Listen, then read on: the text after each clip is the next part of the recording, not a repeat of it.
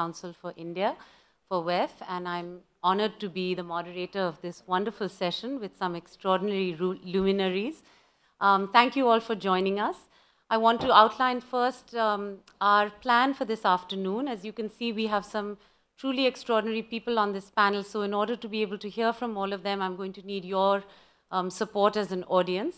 We're going to begin with a 2-minute opening statement from each of our panelists, and then I will open a conversation between ourselves on the dais for another 20 minutes, after which we will turn it over and include you in our conversation. So we hope you'll be paying attention to the conversation that happens beforehand and will feel free to be a part of that conversation after it. The topic for this afternoon is really looking at a very core question. How can growth in South Asia, and I think in a very deep sense we mean inclusive, sustainable growth, be fostered through the convergence of social entrepreneurship, philanthropy, and impact investing? And if any of you are unclear as to what any of those terms mean or what they might mean, I think you'll hear in all of the introductions today at least a little bit more of a clarification in terms of how different people view these issues. And please feel free, as I said, later on, if you want to ask clarifying questions, to do so. I'm going to begin with as you can see, the one issue about inclusive growth is it's not very inclusive of gender.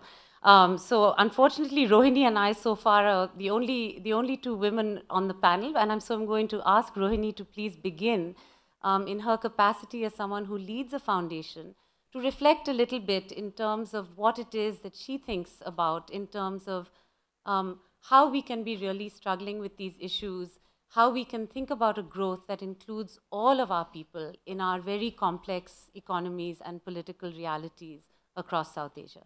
Rohini. Namaste everyone, and thank you, Kavita. We're talking about philanthropy, impact investing, and social entrepreneurship. Often those terms are kind of mixed up together.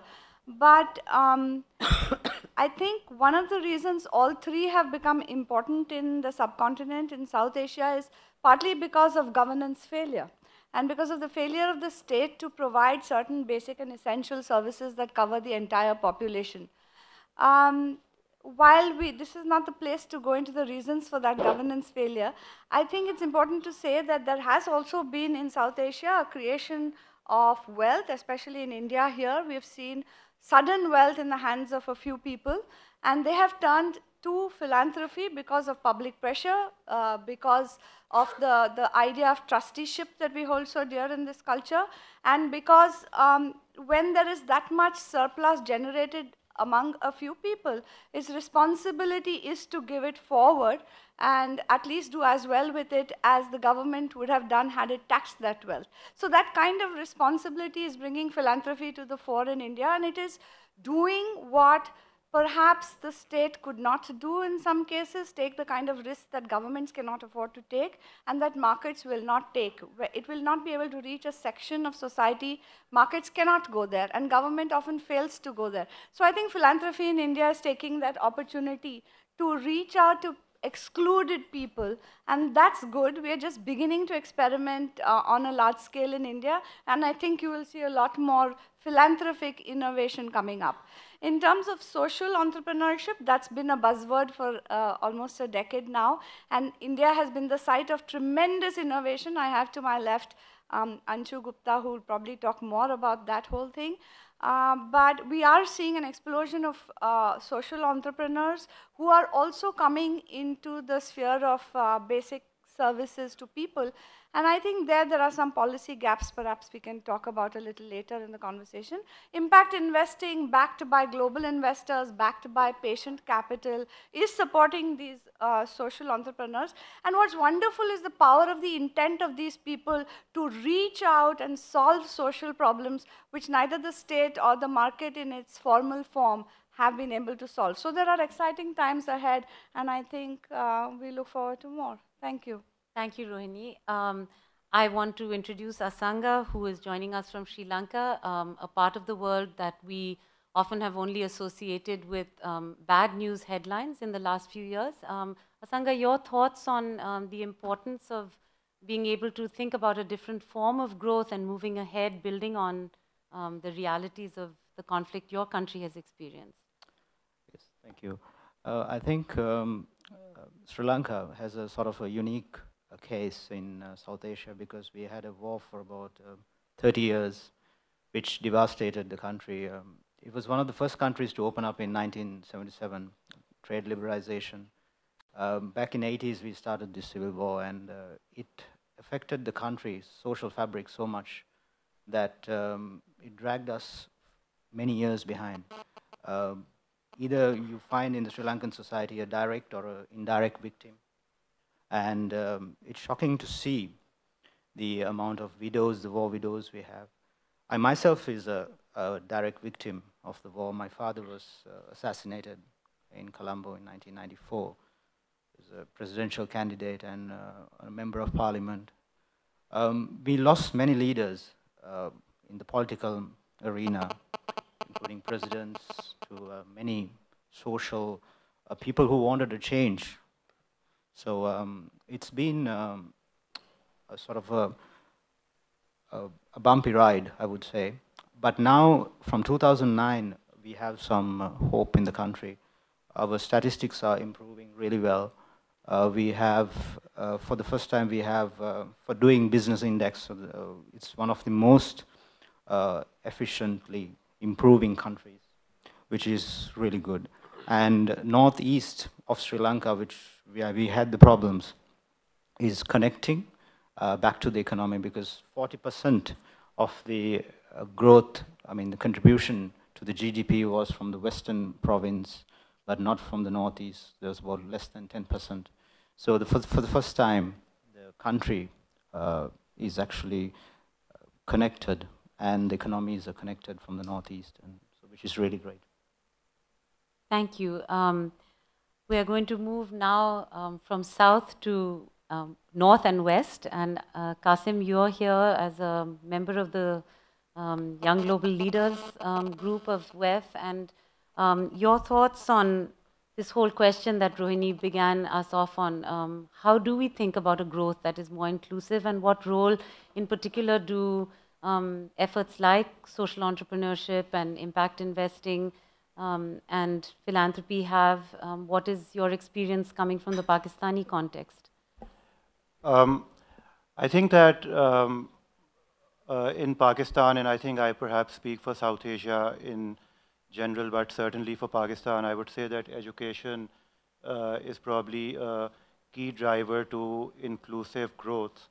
And it is also a key driver for entrepreneurial growth in general. And one of the things that we've seen in Pakistan is that due to the, well, one can't really pinpoint responsibility, but due to, let's say, the failure of successive governments, our public education system, unfortunately, leaves a lot to be desired. And it's one of the major issues that's being highlighted in the country today. I think political parties from both sides of the spectrum believe that it's an issue that needs to be addressed. The other thing which I think is that education can also be looked upon as a model for social entrepreneurship, especially when we're looking at schools which are operating at the middle or at the lower end of the pyramid.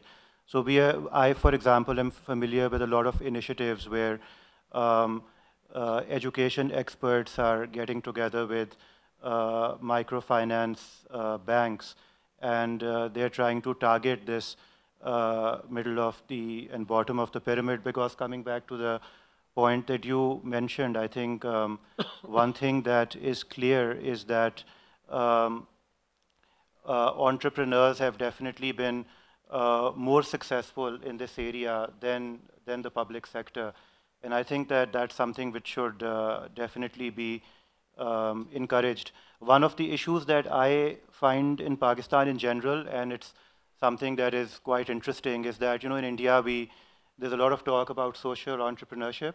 And there were, for example, Anshu won the Social Entrepreneur of the Year award last night, which is amazing. But it's a space that's relatively less understood in Pakistan. So you either have business or you have NGOs. But in between, there's like a huge vacuum. And I think that's something so social entrepreneurship is definitely something which I think needs to be encouraged and can play a role in inclusive growth. Thanks. Thank you, Kasim. Mr. Godrej, you have a long history in being a philanthropist, in having both been a businessman of considerable repute and now really being recognized as a leader and as a thought leader in many other spheres as well. What are your thoughts as you watch what has happened in the last few, really in the last 5 to 10 years in India, total transformation as Rohini put it. How do you think philanthropy can be doing more? How could we be strengthening the sort of ecosystem for this kind of innovation? Your thoughts on this? Yeah, thank you, Kavita. Just a few important points. I believe that social infrastructure in South Asia and, of course, particularly in India, is even more important than physical infrastructure. I think a lot of attention needs to be paid.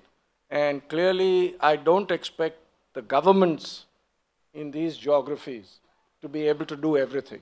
So it will have to be supplemented by corporates, by corporate social responsibility, by philanthropists, and by people in general. I also believe, I think there was a mention that education is very important. I believe there's no unemployment in a country like India. It's only unemployability. We are very short of people. Even blue-collar, skilled blue-collar workers are in short supply in industries like construction and many other industries. At the same time, there are many unemployed people because they don't have the requisite skills and training. So education is going to be extremely important at all levels, primary, secondary, tertiary. But even more important to my mind will be skilling and training, because there are many people in their late 20s, 30s, 40s who need to be reskilled, retrained. The requirements are changing also if they have been trained earlier. So continuous training in corporates by industry associations. Government can play a part, but a private-public partnership in this area in South Asia, to my mind, can be very useful. And both social entrepreneurship and business entrepreneurship has huge scope in South Asia. South Asian peoples are very entrepreneurial, and I think this needs to be encouraged very strongly. Unfortunately, to my mind, angel capital is underdeveloped in these geographies. And that's when angel capital, especially in America, has developed, it has helped entrepreneurship very strongly. Lastly, from philanthropy, I think philanthropy, of course, as I mentioned, has a big part to play in getting these agenda items forward. But I do feel that when philanthropies spend an equivalent amount of money, they do a much better job, by and large, than when government does it.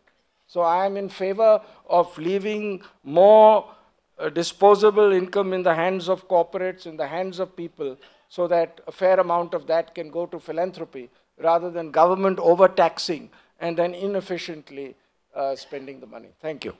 Thank you for that perspective. And now to someone who has actually been on the ground and was, as we just heard, recently recognized last night for his very entrepreneurial efforts. We were speaking a little bit about what do these large concepts of inclusive growth look like. And Anshu said very modestly, well, I won't be talking at the macro level. I'll give you an idea of what it looks like on the ground. And so, Anshu, your thoughts on these issues? So, I think my thought process is that there is a lot wrong in the thought process itself. Fundamentally, I think somewhere we are not understanding that what is the core issue. Like if you talk about the entire South Asia, volume is an issue. I mean, we are in a region which is where the problems are in volume. You need solutions in volume. You need people to work on those solutions in volume. That's where I often ask that why and where is a question of either or. Why do we have so much of fight on business entrepreneurship versus social entrepreneurship? Or versus different kind of capitals and ways of working it? There is enough space for everything. That is number one. Number two, I personally feel that there is callousness of society. The society at large is not involved in the development process. And the unfortunate part is that we think that, you know, doing good, we never understand that doing good is a collective responsibility. You don't need a separate kind of entity or separate kind of people or social entrepreneur or NGOs to do something good. I mean, if all of us just play our role a bit more, you know, in a much more responsible manner, it can happen. So that's why we say that it's a collective responsibility. And when you talk about inclusiveness and all, it's not only about the caste community and the financially background, you know, poor people and all. It's also about the issues. I mean, the way we speak about the issue of clothing, issue of sanitary napkin, very small issues. Maybe later on we'll talk about it. But these issues and many such issues are not even in the radar of the development, or you know, the holistic development, or even the general development of people. My last take, to be honest, is that you know, in a country or in a situation where you have almost half the population who does not get 2 meals a day, the moment I see a new tile in a temple or mosque, somewhere it's a bit painful for me. I'm also a religious person, but it's extremely painful for me that you have a beautiful tile in a temple and mosque, and a person outside the temple or mosque or church is dying of hunger. Somewhere, as people of these nations, we need to be much more responsible towards the people, maybe than the God or any other thing. Yeah. Thank you, Anshu. That is, I think, a deeply moving statement, and I think perhaps it's fitting that we are ending now with Imran Khan, who I think, you know, it's easy for us, some of us have already stated sort of this nexus between thinking about government, philanthropy, social entrepreneurship, business. You have played, shall I make a pun and say, you have played on many sides of this issue, and you are now at a point where you are really seeing the need for, I might argue, an entrepreneurial approach to government, an entrepreneurial approach to governance that has implications for the region as a whole, really. Could you share your perspectives on this and what has taken you, you know, towards looking at those issues from the perspectives that you are now actually leading a political movement for change? Well, thank you, Kavita. Look, I left cricket. I was building this cancer hospital. The whole idea behind a cancer hospital was I realized that 95% of people in our country couldn't afford cancer treatment. So I wanted to build a hospital where a common man could come in and not worry about the very expensive cancer treatment. So during this struggle to build the hospital and then run it, I realized that actually we philanthropists can't do anything because it's still a drop in the ocean. The only way you transform a society is through a government. And that's how I ended up in politics. And the classic case is now China. In human history, it's never happened that in 20 years, they have pulled 400 million people out of poverty. When you talk about China's growth rate, this is one of the biggest reasons why they're growing. Because the more egalitarian the society, the more you're going to grow. In Pakistan, I discovered that there was so much injustice. The gap between the rich and the poor was increasing by the day, and there's no way the society could sustain itself. Now, I'll just give you an example. Cancer hospital, but medical care, vast majority of people outside medical care. Health, education. We have a system where we have for the elite English medium, then we have Urdu medium and Dini madrasas for the majority of the population who have no chance of going up. I mean, the education system is exacerbating the inequality between the rich and the poor. It does not allow a common man to go up. And so it's the most, I think the greatest injustice is education. And then secondly, female education. They even have a less chance of going up because we have the lowest female literacy. I set up this, after this hospital, I set up a university, the first private sector university in the rural areas. And it was the most conservative part of Pakistan. It's the first time that girls have been allowed to come into a co-education. It's never happened in our area before. The reason we could do it was obviously we respected the social norms. But, I mean, when you talk about giving the example of the Americans, that one of the stated aims of Afghanistan was to liberate the women of Afghanistan. As if women can be liberated through the barrel of a gun. Women can liberate themselves. Give them education, they will empower themselves. So education is one of the key reasons how you uplift a society, providing equal opportunities to everyone. And unfortunately, we have the most unjust education system. Then the tax system. The poor subsidize the rich. Rich don't pay taxes in Pakistan. 80% of taxes are collected through indirect taxes. So it again exacerbates the poor get poorer, the rich get richer. And then the judicial system.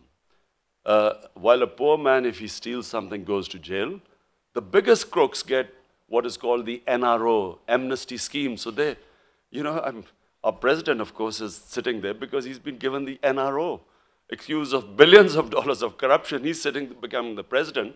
Only poor thieves go to jail.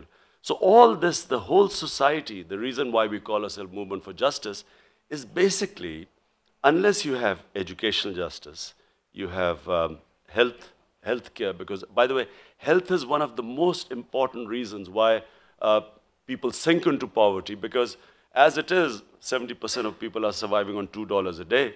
The moment they have someone ill in their house, the whole the budget collapses. They don't have money to buy medicines and so on. So, and then, of course, it's economic justice by taxing the rich. It doesn't mean heavy taxes to the rich, because Adi, of course, is my mentor there. Not heavy taxes, but make them pay taxes. They must pay their due in the society. You can't have the rich having amnesty schemes to whiten their black money. And then, most of all, I think, which when I met the Chinese Communist Party in Beijing, a local government system. The most important thing is empower people at the village level. Before the British came, this Indian subcontinent was one of the richest, in fact, the richest country in the world. And one of the reasons was villages were self-contained. They were empowered. They ran their own schools. You do not have, the reason why governance system in our country has collapsed, and that's why, again, the rich get richer and the poor get poorer, because it's a very centralized system. So we have to, again, empower the people at the village level. And then, the moment you empower them, they can look after themselves. So, and finally, the judiciary, you must have a justice system, you know, where everyone is equal before law. Corruption is one of the biggest reasons. Corruption is actually a tax on the poor man. Corruption is a tax on the masses. It also exacerbates the rich and the poor. And you need a really good governance system which tackles corruption. Thank you, Imran bhai. I think there are some really provocative topics here for us to dig our teeth into a little bit more. We've had at least a couple of things put out there which I think are worth delving into a little bit more deeply. One of them, I think, is this whole, what is the right balance in terms of creating an ecosystem that encourages innovation, that encourages people to take risks, whether those are business risks, whether those are social risks. We've heard people agreeing on the fact that an investment in education is really important. But I think then there's this question of like, what's the right balance between the role of government, the role of philanthropy, the role of the private sector? Because certainly after my 30 years of living in the United States, you know, many of the big philanthropies in the United States were actually set up as tax shelters. The reason Andrew Carnegie and Nelson D. Rockefeller and Henry Edsel Ford set up these foundations was not because necessarily they wanted to build a cancer hospital, but in fact because they wanted to make sure that the American government didn't get a hold of their taxes. Now, you could argue that in the 100 years or 200 years since, they've done some considerable good with their resources. But you could also argue, Adi, that I think there's no real form of accountability in philanthropy. You have a democratic system, you can vote the rascals out. You can't actually vote the heads of a foundation out if they decide that instead of wanting to give money to cancer hospital or to improving the lot of the poor, that they might want to do something completely different with it. So your thoughts, first let me ask Adi and Rohini to both comment on that from the perspective of how philanthropy and business might interact on that question. Well, I don't think philanthropy needs such controls because it's a voluntary thing somebody does, and therefore you should leave it to their discretion where they want to invest more of their philanthropic activities, unless, of course, as you say, in some countries there's a lot of tax advantages to philanthropy, so that then you need to monitor it a little more carefully.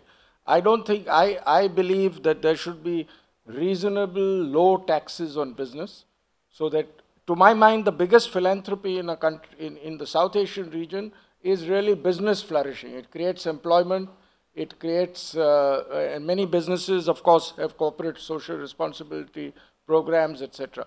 So I think you should have reasonable taxes so that a lot more is invested into the businesses grow, and encourage people, not through tax benefits, but through, say, recognition, awards, things like that, on the philanthropy front.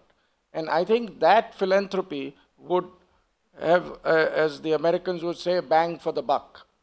And I think that is a way to go in South Asia. But ultimately, it is the growth that allows, whether it's the government or the people, to invest into the future. And I totally agree with Imran that social infrastructure, social success, alleviation of poverty will add to growth in South Asian economies. So it will be a win-win, virtuous cycle created. Rohini, do you want to add your thoughts on that? Yeah, I think, there's this joke about how this young boy was reading a newspaper and told an 8-year-old boy who told his mother, when I grow up, I want to be a philanthropist. And his mother was really proud of him. That's very good, my son. He says, yes, they all seem to be terribly rich. The kind of growth model that we have today allows value to accumulate with a few people at one end of that chain. Right. And that's why you become wealthy, and then you have to wake up in the morning and say, oh my God, what am I going to do with all these millions of dollars that I've accumulated? Yeah. Now, is that the kind of philanthropy we used to have? I'm not so sure. The kind of philanthropy Anshu is talking about is philanthropy, the love for humankind, exactly, where anybody can share. But having said that, I think the way philanthropy is set up today with all the foundations and everything, I think they have to be accountable to the public, because that wealth, which would have otherwise been taxed, Adi, in other societies, and you're allowing philanthropists or people to give it back. Right. And that's good, and it should be voluntary. The government cannot tell you how to do philanthropy. Correct. But certainly the public must be told where that money is going. And that just means putting your accounts up on the website, making sure that you are having real impact, telling the world even about your failures. Failures are important in philanthropy. But that doesn't mean that you're not accountable for your philanthropy and for the way you're using your wealth. Otherwise, the government should tax it and use it in all its wisdom to create redistribution, which we know doesn't work. So I think that's very helpful. Please jump in, Imran. Kavita, let me come in there. Look, first of all, because we have a governance failure, it does not mean that the government should be abdicated from its responsibility of looking after its people. We have to improve the governance system. Now, just carrying on, Rohini, what you said. Now, I've done flood relief, and I've done earthquake relief, and of course, I've got these two charities. One is this university, one is the hospital. As I delved into this NGO business, I discovered that it's some of the biggest scams going. Now, we figured out that for every rupee we collected, the maximum we ever went into collection, which went into the collection of the rupee, was 7 paisas, 6 paisas, 3 paisas. Here were people taking 50 paisas in expenses. I think, you know, this really has to be looked into. How can you, if here's me giving for charity and half of it is going into the administration or whatever, or the expenses, it doesn't figure. There has to be some accountability. I certainly believe, inshallah, when Tehreek-e-Insaf government comes into power in a few months' time, we are certainly going to make sure, having been into philanthropy for now 20 years, I certainly know all the scams that are going on, and we are going to clamp down on them. You know, the government must collect taxes, and it's the government's responsibility to alleviate poverty. China has done it. Look, you must, I especially went to China to study how did they do this. 400 million people out of poverty in 20 years. And it was government driven. It wasn't some philanthropy driven. And so just because our governments are corrupt, we lack governance, we then leave everything. What is the government's job is left to entrepreneurs to sort of provide charity. It doesn't work. Thank you. Anshu, you mentioned something that I think certainly resonated very deeply for me. You know, the comment that somehow we, in a part of the world which is deeply religious, deeply faith-based, with so many different faiths, we still somehow can live in peace with the fact that there's a hungry child outside a masjid or a mandir or a church, and we are able to kind of put our traditional philanthropy into religious giving. This, by the way, is not unlike what happens in the United States. The vast majority of giving in the United States is also giving through churches and religious institutions. So how do you want to talk about how you think you can shift that, and also speak to Rohini's point, because I think we do forget that philanthropy means exactly that, love of humankind. And you don't have to wait to become a Rockefeller or a Adi Godrej or a Nilekani to be able to be part of giving back into your society. And I think you can tell us a little bit more about that. Some of the finds is that, we need to understand that we cannot compare between the development world and our region. Why I say, even if you talk about the philanthropy and all, because you know, there are two stages. One is a stage of survival, and the second is a stage of growth. Now, till zero, that's the stage of survival. We are, the large part of our communities are below zero. So you need to bring them to zero, and then from zero you can think of growth. So we, you know, the voluntary sector across this region is still, unfortunately, forced to work on the survival of people.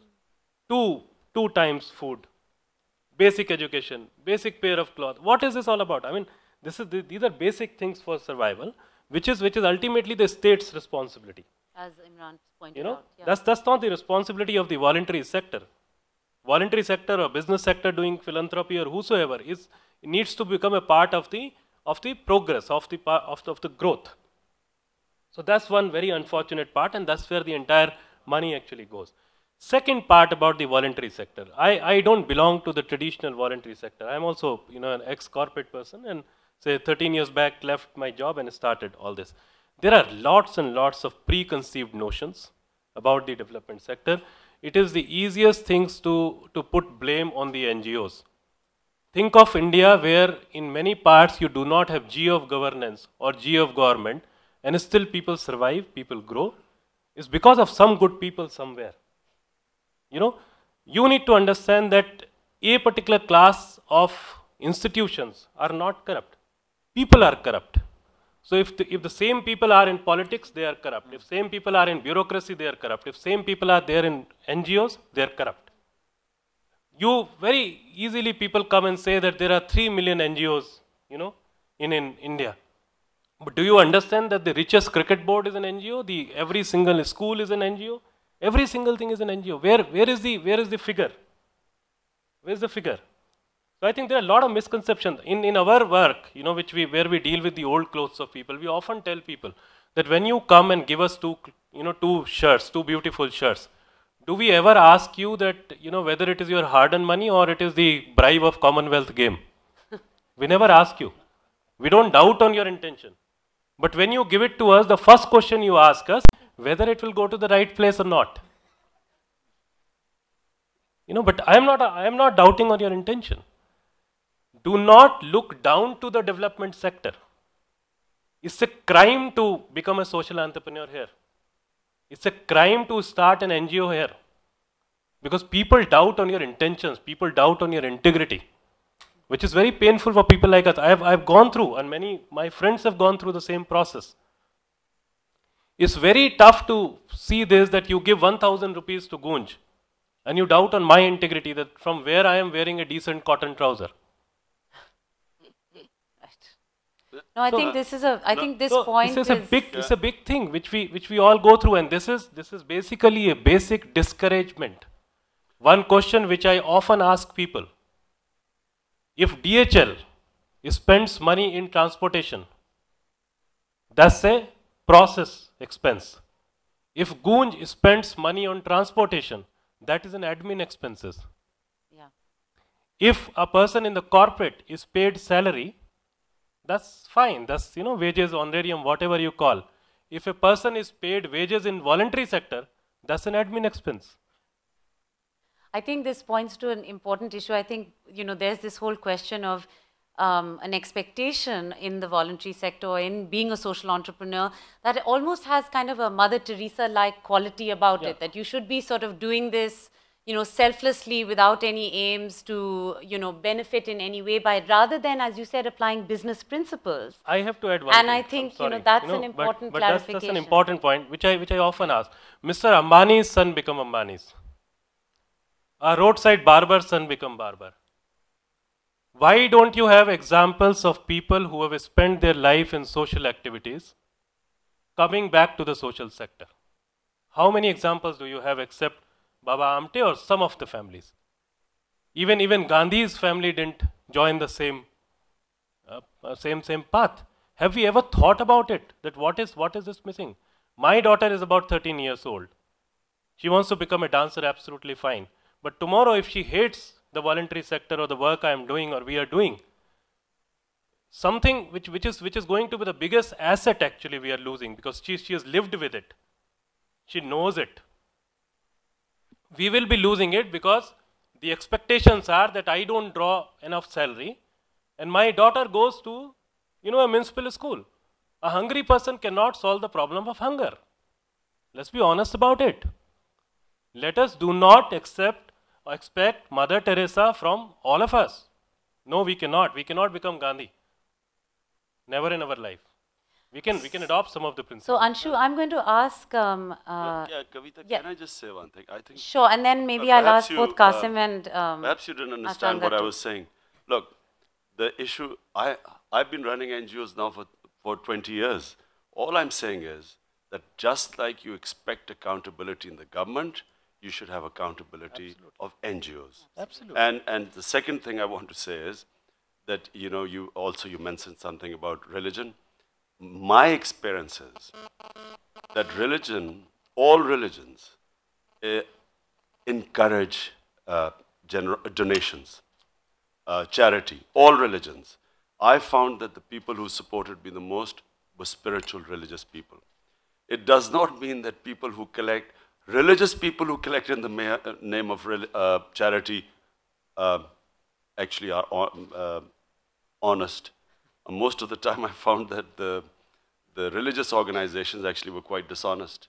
But the people give money because of spiritual reasons. Right. Thank you for that clarification. Asanga, would you like to talk? I mean, I think what we've heard a little bit here is what does it take to really create an ecosystem that both sustains, rewards, and holds to account? I mean, I think Rohini began this by saying, look, you know, foundations do have to be held accountable. And what that means is you kind of create a set of transparency guidelines by which you actually make your work visible. You make it visible in the public sphere. We've just heard Imran, expand upon that a little bit to talk about the fact that the same standards that apply have to apply across the board. How has that worked in the context of Sri Lanka? How do you see it? How do you see Sri Lanka creating an environment for that work moving forward? Let me give an example on how Sri Lanka sort of came across this terrible disaster in 2004, the tsunami. Which took about 35,000 lives, and 500,000 families were dislocated. And within 3 years, amazingly, the philanthropists, the social entrepreneurs, NGOs, government, they got together. And the sink, it happened. And within 3 years, I was in charge of the Fishery Harbors Corporation, so I had to rebuild the fishing harbors, which was damaged by the tsunami. So within 3 years, we completed the job. And it happened because of the sink. We got everybody to work together. I think South Asia, you need to get everybody to work together. And that's the challenge. Most of the conferences I come to in India, like we have these discussions on SAARC, for example. Sri Lanka had the first, India has the first FTA signed with Sri Lanka, the first. And there is a lot that we can do regionally. And I agree with certain things that the other members discuss on. One is on getting the governance right, the policy. Because Sri Lanka got it right, I believe, by identifying the people for homeless. For example, we built 1 million houses. One of our presidents, he said, everybody needs shelter. And amazingly, he developed housing. So we don't have malnutrition anymore in Sri Lanka. We don't have actually very minimum numbers of poverty. We have 98% literacy rate. Even amongst women? Yes. So it's really important that we get this ecosystem right. And in Sri Lanka's case, we are trying to develop the ecosystem, the entrepreneurial ecosystem in the north and the east, which was affected by war. We have some success stories, which is amazing, like the women, for example, the contribution to the economy, Sri Lankan economy. I need to mention this. It's actually the women's contribution is the most. If you look at the foreign remittance that the women send, it's all from women employees. And the next is the tea industry, which women workers, the textile industry, again, women. So there's tremendous contribution, and South Asia has so much potential. I think the lifeblood of South Asia is its working capital, the amazing amount of working capital we have. So it's about improving the ecosystem, getting the governments right, doing the right thing, and it could be the unpopular thing also. I mean, it's not always, yes, it's not always doing the right thing, but a lot of leaders I see, they do like to do the popular thing, but it's not the right thing. Thank you. Kasim, I want to give you a chance if you want to add anything before we turn it open to the floor for questions to come to us from the floor. Is there anything you'd like to add, either on any of the topics we've spoken about so far, or yeah, I mean, I just have a quick comment. Again, coming back to the education bit, because Mr. Khan made an important point, and I think I just want to reflect on that. And that was about the education system exacerbating inequity in countries like Pakistan. And I have to say that I do agree to a great extent with what he is saying. But I think that the point I want to stress here is that ultimately the responsibility for public education has to lie with the government. Neither the private sector nor social entrepreneurs can replace the role of government. Yeah, and one of the concerns that I have with this is that because I am involved in private schools, and often when people talk to me, the sort of implication is that the very existence of private schools is creating inequity. But you see, simply because the public education system is, the way it is. But the irony is that if it weren't for some of the good schools that we have operating in countries like ours, a lot of the Pakistanis who are sitting in this room would probably not be here. Khan Saab and I both went to, very good schools, and that's probably given us some of the advantages that we have. So I think that end of the day, what we need to do is that we need to uplift what is happening in the public education system, because ultimately that's the only solution. And sometimes we do very idiotic things, like in Pakistan. Again, I don't want to on this, sitting on this stage, try to run down Pakistan, but I'll give you one silly example. The Punjab government recently decided that, I don't know, maybe because the elections are coming up, in a popularity bid, they decided to hand out like 120,000 laptops, yeah? Now, this is in a country where you have, or in a province where you have ghost schools where there aren't teachers. Well, on paper, they're drawing salaries, but actually the schools don't exist. But their solution was to hand out laptops. Now, a lot of those laptops are currently available in, electronics markets in Lahore for resale. So anyway, I think that basically our... And they'll still vote for But Tehreek-e-Insaf. is there enough electricity? Is there electricity? Well, I should hope not. Do you want to jump in? No, was there electricity in the schools for the laptops, or are they solar powered? Well, they would charge them and then the electricity would go. So I guess maybe that was the logic with laptops as opposed to desktops. I don't know. Yeah, that's what I wondered. Yeah. So yeah, we have serious issues, yeah. So I can already see hands up on the floor, and if we have someone with a mic, I think, moving around. So the lady to my right, and then we have a couple of others up here. What I'm going to suggest is I'm going to take 2 or 3 questions from the floor, have the panelists respond, and then come back and take 2 or 3 more. So rather than responding to each one individually, we can group them a little bit. Go ahead, and please introduce yourself. Hello, I'm Mehnaz Aziz, and I'm the founding director of Children's Global Network. I work in the education sector for the past 20 years in Pakistan. And I would like to take the discussion a little forward in light of philanthropy and entrepreneurship. Kasim and Mr. Khan have both mentioned education, and in Pakistan a silent revolution is happening, and which I would term as furthering social entrepreneurship and philanthropy, or convergence of social entrepreneurship and philanthropy, which is the low-cost private sector. And especially in Punjab, Kasim, there are 70,000 primary schools, low-cost primary schools, and they are not making, you have the Beaconhouse at one end, and then you have that school which is like taking educators, but the school, the Mohalla school, which is in southern Punjab, which has come up in, it's everywhere, and they charge like 50 rupees to 150 rupees, and basically in the primary sector. But they are doing it there is a demand, and people are responding to that demand. And it is the largest employer of women. Anybody who has passed their secondary examination and all would be employed in that. Now, I also sit on the Punjab Compulsory Education Commission, which is to make the act of 100% literacy. Now, when I take the other side of the panel, they don't, I'll just quickly. Yeah. So the recognition of this kind of social philanthropy is not there with the government.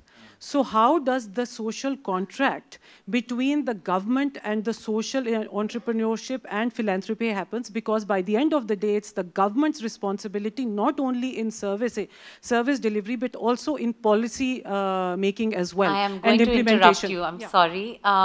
We need time to be able to take questions from the floor. Can I ask those of you who are, I know there's so much juicy material to respond to. So please state your name and state your comment as a question. Right now we're not going to hear sort of long positions on issues. The gentleman over here, and then there's a lady in the back over there with her hand up. So please go ahead. Sam White, one of the co-founders of Promethean Power. One of the subjects that hasn't been brought up is how for-profits have social impact. In the last session, we heard from the head of Nestle, and the more successful they are in collecting, they are in selling milk, the more they are successful with the farmers and the infrastructure that they create for farmers. I'd like to ask Mr. Godrej how your for-profit side of the business has social impact, particularly in rural India. Thank you. Question over here in the back. Hi, my name is Preeti Davra. I'm from the National University of Singapore, Lee Kuan Yew School of Public Policy.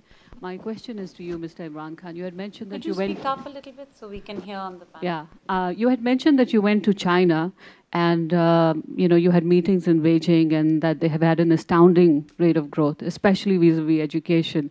Are there any learnings that you think Pakistan or India can take away from a different political system like China? So we have a question about for-profits and their social impact. We have a comment about the another part of the sort of business model that is available in terms of education in Pakistan. And then we have a question about what in specific we could be learning from the Chinese experience that is of relevance to South Asia. Would anybody want to take a shot sort of immediately as a response? To any of those? Just on the budget schools, I think this really cuts to the heart of what is the role of the state in education. And budget schools have come out because of, in the vacuum created by a state which is not serving a need for the bottom of the pyramid, the students that need to go into good schools. And surveys in India have shown that the budget private schools are not giving that much better outcomes, learning outcomes than government schools. It's marginally better in some cases. So the case is still to be made, and their infrastructure may not necessarily be as good as some of the government schools. With the Right to Education Act, in fact, the government has outsourced equity to the private sector. So I don't know. We need to get back, as you were saying, the public schools back on track. But whether the budget schools and other such social entrepreneurs playing in the basic services space, we need to have some consensus about the role of the private sector in basic services. Because right now there is not public policy clarity on that, and there's a big gray zone in which these social entrepreneurs are operating. And any time the political people can pull the rug out from under these brave entrepreneurs. So we need to build consensus about their role, I think. Thank you. Would anybody like, Adi, I think the question was directed at you, the comment on for-profits having social impact, and if anyone else would like to comment from a different perspective on that as well, so please go ahead. I think businesses, which obviously are for-profits, can create tremendous impact. For example, I'll talk about rural just shortly, but in Vikhroli, which is our business township in Mumbai, for more than 50 years, we've provided housing to our employees and schooling. And we've seen children of illiterate parents turning out to be excellent doctors, lawyers, etc. So once given opportunity, it's proven that people do extremely well. In rural areas, now in India, there's a movement to move manufacturing across the country. And where we are near rural areas, we spend about 2% of our profits on corporate social responsibility. And the impact it can have on a village having some schooling, a dispensary, etc., is tremendous. And I think a lot of Indian businesses are doing that. Much more needs to be done. And I think now the new Companies Act in India is going to make it mandatory for all corporations to spend 2% of their after-tax profit on corporate social responsibility. Again, I hope it is well spent because these kind of obligatory things can not necessarily always create. But I think the impact that can be created, to my mind, with relatively small expenditures is tremendous. And if I could ask a little follow-up on that, which is to say, how does one ensure the kind of accountability? I mean, to some significant degree, this depends on the wisdom and the commitment from the leadership at the top of the organization, and really setting an example all through that for-profit. And are there mechanisms that you think we could be sharing, across the board, where we have best practices that can actually encourage other businesses to join in that process? Well, I'm a strong believer that you can't sort of control everything through legislation or orders, etc., or even punishment and exposure. Because people talk of corruption being controlled through punishment and exposure, but murder wouldn't be there in the world. Murder has always been exposed and punished all over the world, but it still continues. So there must be other things, incentives. To my mind, recognition is a very important thing. When people see other people being recognized, doing good work, I think it encourages people to do so. And general principles of governance should be spread. So for example, CII carries out a lot of programs on improved corporate governance. Right. Instead of getting government to monitor it. And so I think volunteerism is what we should encourage. Progress. We're going to turn to Imran Khan to ask, in response to the question Preeti posed, how exactly can South Asia more broadly learn from China when China has also such unique circumstances within which it was able to kind of, lead. It doesn't have, in some ways, the Damocles sword of democracy, and that does actually create both incentives and disincentives in very different formats. So, what is your takeaway from your experience and exchange with that society and that governing Just structure? quickly about what Adi said, I think there's no doubt that the more wealth creation in a society, the more you alleviate poverty, more jobs and everything. It just should not descend into greed, as this whole bankers' greed, which has led to this disaster. It should be, the government should be able to, limit the levels of greed. This idea that, the more money you make, I mean, people, we are very greedy, unfortunately. Coming back to China, look, number one, you're absolutely right. In China, since they don't have to worry about elections after every 4 years or 5 years, and then the coalition governments and the immediate catering for survival, they can actually plan long term. But I can tell you that in Pakistan, in the 60s, we actually had governments who planned long term and actually made a huge impact.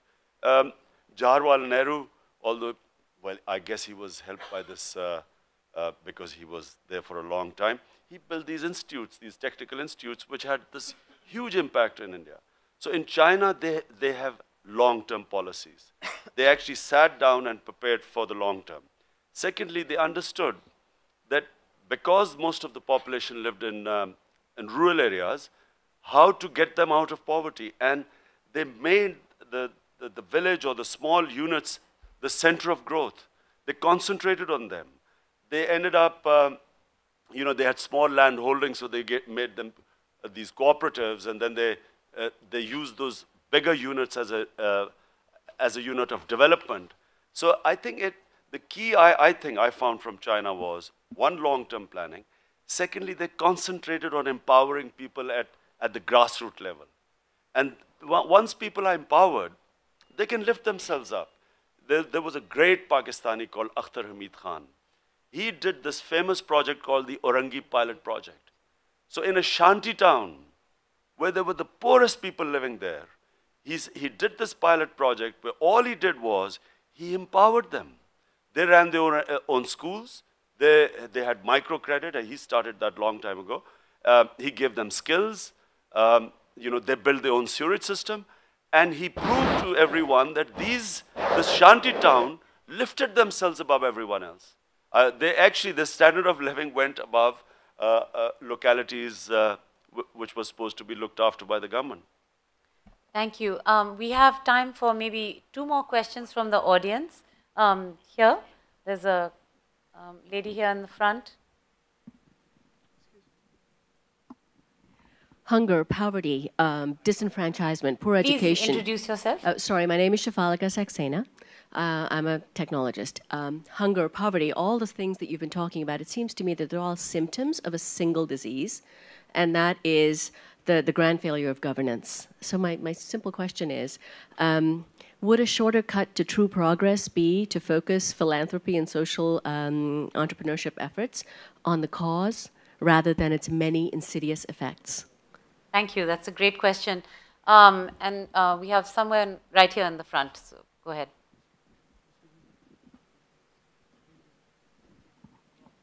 Sorry, so it looks like you made, I'm sorry, somebody got there's a, there's a hand up. Thanks. I'll get to you next. So you're number 3. So In order to, sorry, Sunil Parekh. sorry, I have the lights right in my eye. It's I know. almost impossible to see all of you. Sunil Parekh, Chairman of PAN IIT Alumni. I have a question that actually cuts across Anshu, what he said, and I would like Adi's inputs to it. Organizations such as yours that need money from public have to have accountability in terms of what kind of percentage are you sharing on your own admin costs. Organizations like her perhaps may not be accountable because they're spending their own money. From a business perspective, Adi, what would be a good percentage to be regarded as, you know, a reasonable amount as admin costs? And if there were some directions in this as what you would regard as comfortable in terms of working, then that should become the acceptable norm rather than saying 50 is too much or 7 is too little. Thank you. That's a great question as well. And by the way, one that continues to be debated also in the United States, what's considered to be best practice in terms of administrative costs and overhead for foundations and for nonprofits. There was a gentleman with silver hair in the 3rd row who had his... Thank you.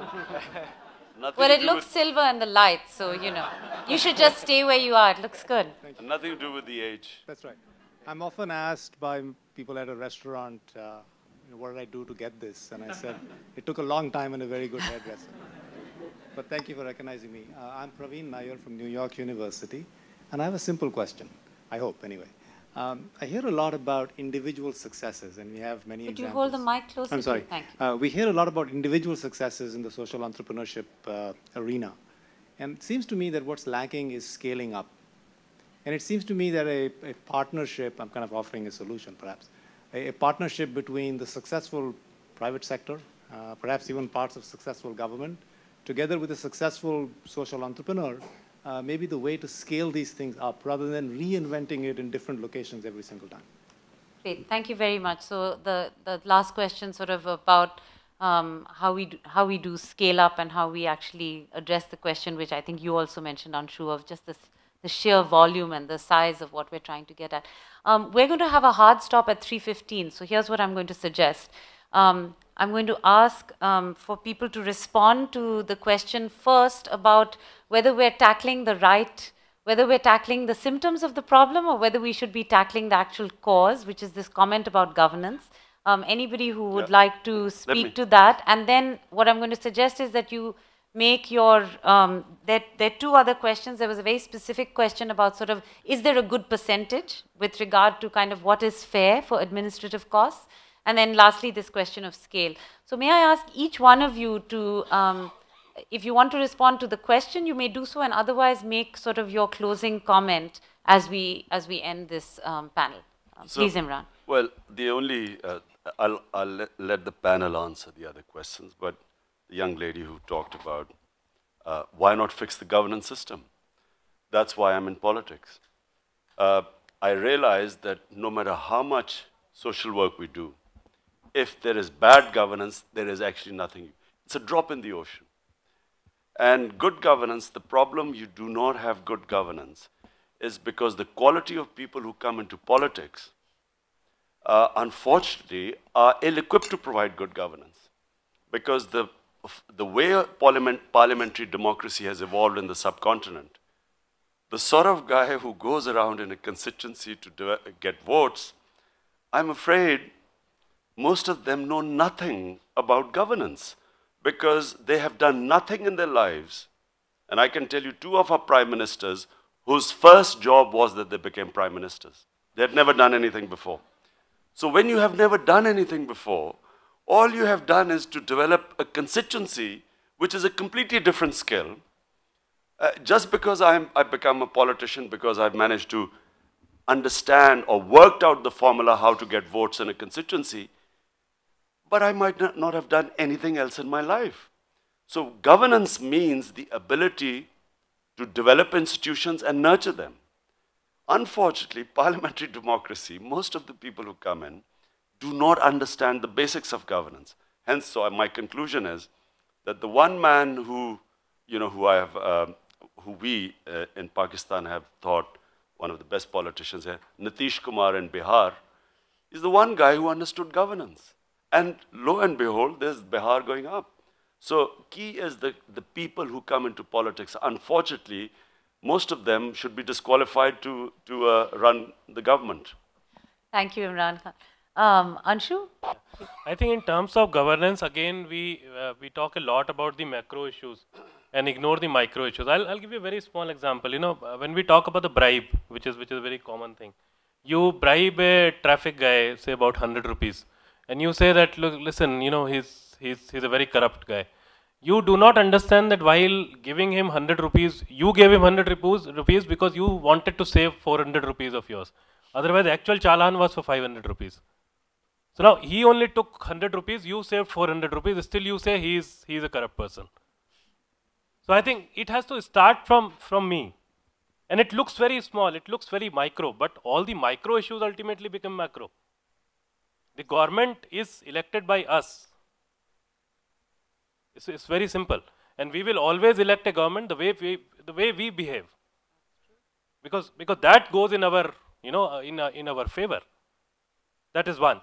On two other parts, as far as transparency is concerned, I strongly feel that not only, say, the organization which gets the direct support from people, but from any money which is spent in the voluntary sector, as Imran Bhai also said, needs to be made public. It's very simple. All the accountability, everything needs to be visible to people, and there needs to be norm. This is 100% true that in the voluntary sector right now, we do not have that kind of governance system.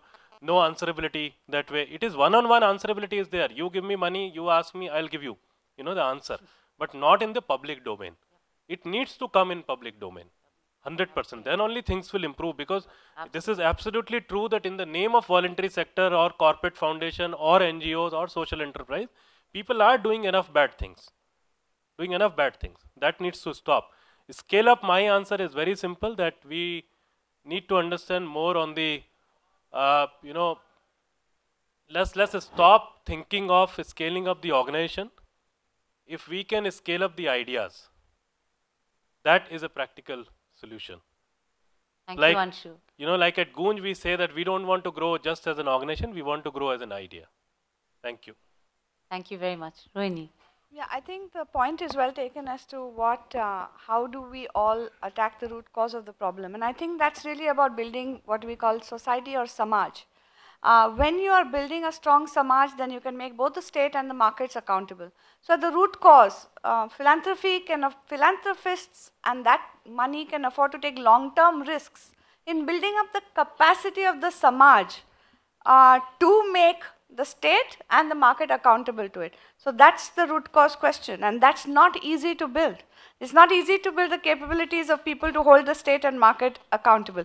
But there is no shortcut, and we have to keep building on that. And so I'll leave it at that. Develop a thick skin when you get pulled out in the media for having supported such things. Sometimes you have to do that too. Kasim. Ji, I'll just wrap up by quickly addressing one of the questions, which was about whether there can be partnerships between government and social entrepreneurs. So I think that yes, there can be very successful partnerships, and it's something that at least in education is, has been done, and the success rates have been quite high. So I think that in countries like Pakistan or indeed other countries in South Asia, we should be looking at public-private partnerships, but even that is not, a replacement for, the role that the public sector has to play. But it can certainly help in scaling up. The other very quick thing, and this just sort of links up with something, Anshu, that you mentioned about bribes, and I want to actually bring this to the attention of Mr. Imran Khan. One of the very interesting presentations that we saw, the YGLs, a couple of days ago, was by a gentleman who has set up this website called IPaidAbribe.com. Yes. And so what happens is that I mean, it sounds funny, but it's actually quite phenomenal. So what happens is that each time somebody pays a bribe, whether to get their electricity bill or gas, connection or whatever, they actually log on to this site, and They describe the nature of the issue and the amount of money they paid. And it's phenomenal because there have been apparently hundreds of thousands of hits on that. And the outcome of it has been that it's then holding those authorities responsible, and actually a large percentage of these issues have been fixed because people, responsible have been exposed. So I would really like you to take a look at that site. Something we can look at in Pakistan also. Thank you. Thanks. Asanga. Yeah, I think it's really important. I visited one of the Angarwadis a few days ago, and I heard that 43 million children sort of educated in these schools in Angarwadis. So if you can connect direct investment, CSR projects to sort of scale up and recognize a few of the people who are doing change at these centers, I think that will be a great help for the economy, because you need to get the basics right. If you don't get the children educated in a proper way, and you have the of course you have the targets, the double-digit growth and all that. So you need to get the basics right. So it's really important because Sri Lanka, we have this experience because we actually had this war, but we parallelly we got the basics right sometimes. So it's really important to focus on the bottom of the pyramid, the grassroots, and also the governance, get the governance in a proper manner. And it's pretty hard because to get the right people into politics, it makes a huge difference. If you can get the right person, courageous, like Ramesh Ramanathan rightly mentioned, he's amazing. He's got a lot of courage to do that website and all that. So South Asia needs courageous leaders, and also to empower the Angarwadis and the bottom of the pyramid. So that's really important. Thank you. Adi, you get the last word. Yeah, okay. Just a couple of points. On governance, I think there's tremendous improvement required, and I totally agree with the other speakers, but we should also realize that as far as tackling, say, poverty in India is concerned, we have made a lot of progress. The average longevity in undivided India just before partition was 27 years. Today in India it's 65. I don't know the exact number, but in other South Asian countries. There is progress. We have lifted 300 million people out of poverty in India. Of course, the fact is we've added much more than 300 million people to our population. But poverty, when the British were here, was almost all prevailing, which has changed. And I expect as growth continues over the next 20 years, there will be considerable change. And to answer the question on overheads, most corporates, I shouldn't say all because there are certain business models which are different. Most corporates run on about overheads which are around 10% of their sales turnover. And I think keeping a cap on that number for philanthropies and NGOs makes sense. Overheads perhaps shouldn't be more than 10% of what they expend or what they get from their donors. I think that would be a good norm. Thank you. So thank you for all. I want you all to join me in giving our panelists a warm applause and thanks.